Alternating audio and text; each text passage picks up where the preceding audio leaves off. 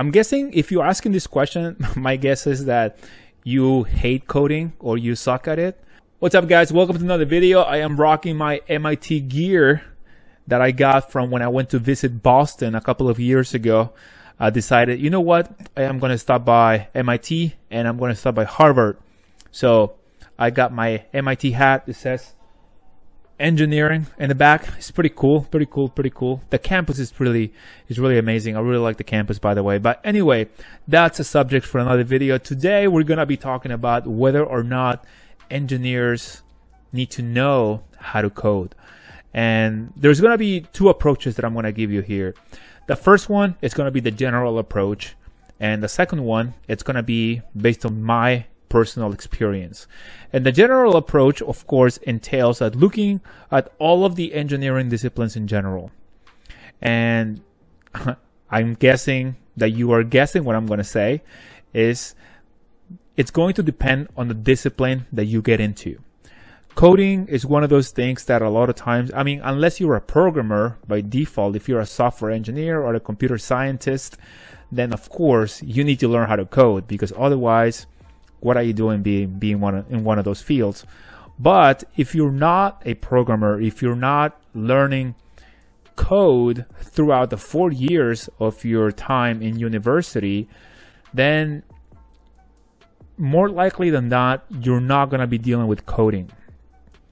Again, it depends a lot on the field that you yourself are trying to get into. So if you are into design, then you might need a little bit of MATLAB here and there. But I want to say that generally speaking, the little bit of programming that you learn, at least as a mechanical engineer, I want to say that most engineering disciplines nowadays require you to have at least an understanding of how programming and coding works. So if you have that background, then I think that you're going to be okay. Because even if you hate coding, if you don't like programming or whatever, you're still going to have a very basic understanding on how it works, how you use commands, how you name certain classes, how you just over the overall structure of coding and programming. I myself, I don't have a deep understanding of all the coding languages, Python. The only basic understanding that I have and knowledge is on Java. And apparently Java sucks, but whatever. It really gives me a basic understanding. Oh, and HTML. I know a little bit of HTML and Java. And honestly, those two languages have carried me all through college and as an engineer with 9 years on the field. So again, to wrap up the first approach, which is the general approach, you're only going to need to code depending on the field that you are trying to get into. So if you don't know what field you're trying to get into, or if you're trying to avoid coding, what I suggest you do is you look into the positions that you most likely would want to get into. Like if you want to be someone that is into aerodynamics, or if you're someone that is looking to get a job into building or designing heating, air conditioning, what is it? HVAC, heating, ventilation, and air conditioning units, then of course, what I suggest you do, you look into those positions, you go to those companies' websites, and then you look at the requirements of the job description. You go and look at the job requirements and see if they require coding. So that's going to give you an idea on whether or not you should learn a little bit more of whatever programming language it is that employers require you to have once you graduate. So now the second approach that I want to give you here is my personal experience. And to be completely honest with you, the only programming that I've used since I graduated is Excel. I'm not even shitting you. Like, the only programming software that I use is Excel, because I deal with a lot. I'm doing logistics nowadays, so I'm dealing a lot with it now, and I also dealt a lot with it in the beginning of my career.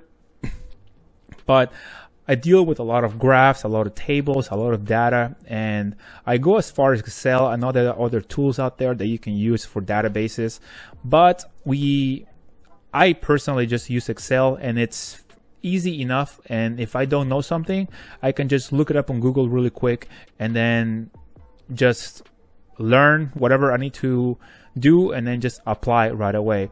So it's really not a big deal. Now, when I was doing a lot of technical work in my second year as a mechanical engineer, I wasn't doing any coding, and the only thing that I was working with was AutoCAD. So if you're a mechanical engineer, I want to say that if you're looking to get into design, then AutoCAD is a must to learn, because that's what helps you model a lot of the systems that you will be working on designing.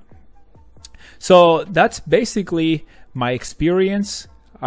Excel is the highest level of programming that I've used. Now that's with respect to my career as an engineer. Let me fix the camera. That's just my experience as an engineer. What I also want to mention is that I also have had other projects on the side, personal projects. I've had a company. I used to run a blog.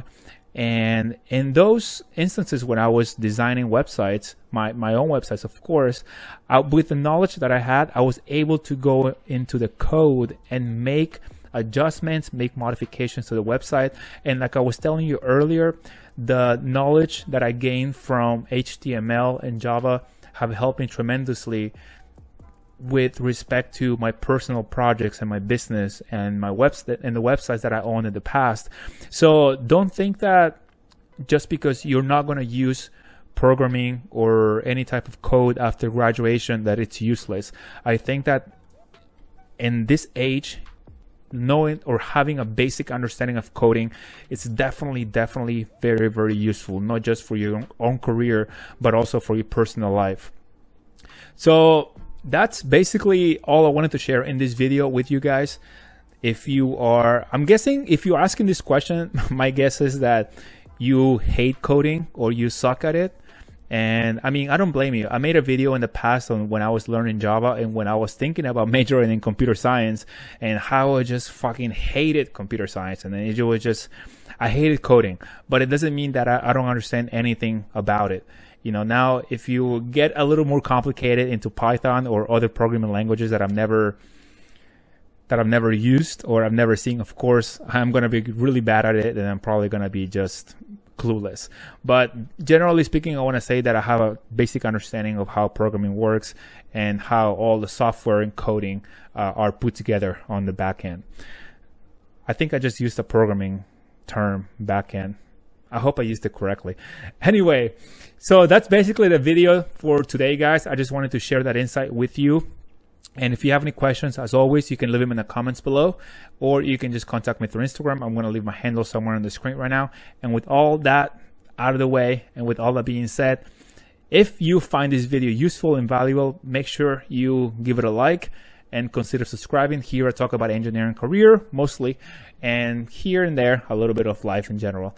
All right, so with that being said, guys, I hope you have a great week, a great day. Keep killing it. I'll see you in the next one. Peace.